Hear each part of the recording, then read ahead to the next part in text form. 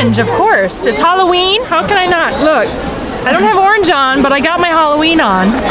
What's your favorite candy or vice? I'm almost afraid to admit this, but my favorite candies are Smarties. And I actually read on a Halloween list recently that the #1 worst candy to give out at Halloween is Smarties. So what does that say about me? I have no idea. What's your favorite quilting technique? Cut it up. Use my scissors. Just cut up the fabric, turn it into something else, and if you hate it, cut it up again. What's your favorite quilting tool? My scissors! Big surprise! Who or what is your favorite quilting inspiration?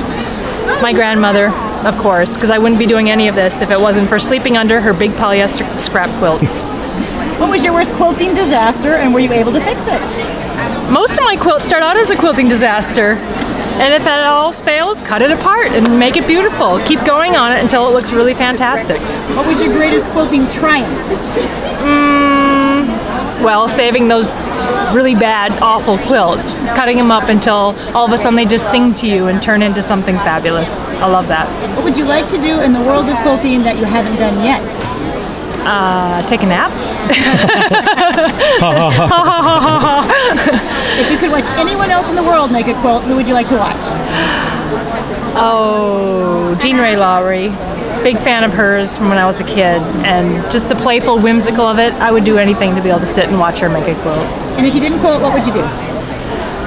Oh, I'm trained as a painter, so I would have to probably do that, or I'd get on my Harley and go for a ride with Ricky and Justin all the way across the country.